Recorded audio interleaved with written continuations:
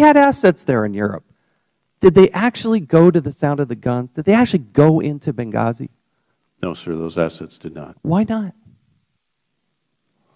Basically, there was a lot of looking to the State Department for what it was that they wanted, and in the deference to the Libyan people and the sense of deference to the desires of the State Department in terms of what they would like to have.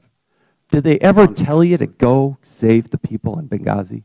Not to my knowledge, sir. We didn't run to the sound of the guns. They were issuing press releases. We had Americans dying. We had dead people. We had wounded people. And our military didn't try to engage in that fight. Would you disagree with that?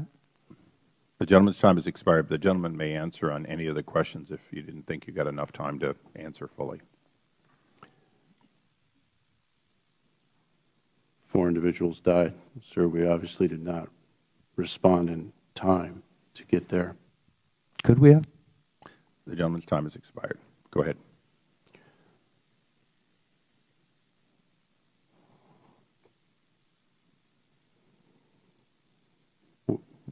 We may have been able to, but we'll never know.